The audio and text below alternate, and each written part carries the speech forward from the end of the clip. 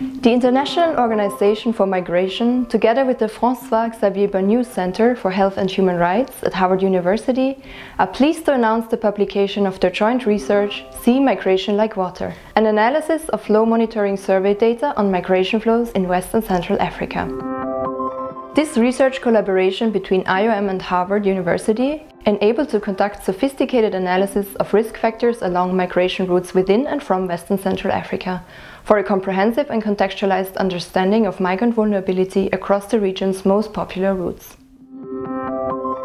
The study is based on flow monitoring survey data gathered by IOM's displacement tracking matrix from over 110,000 migrants in 2018 and 2019 across 7 countries in West and Central Africa.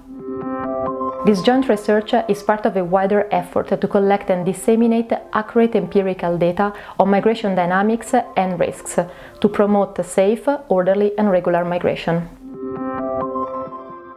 The West and Central Africa region provides rich evidence of dynamic migratory patterns, including long histories of intra- and inter-regional migration flows.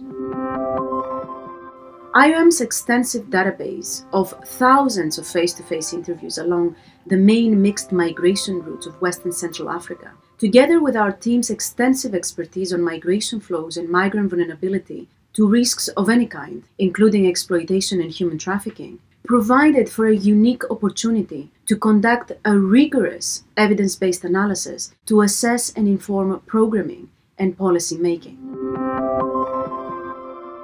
The study provides evidence of the impact that restrictive policies, including those emerging in response to the COVID-19 pandemic, have had on the lives of migrants seeking access to mobility. It calls for an expansion of safe, legal and regular migration options to ensure the rights of migrants.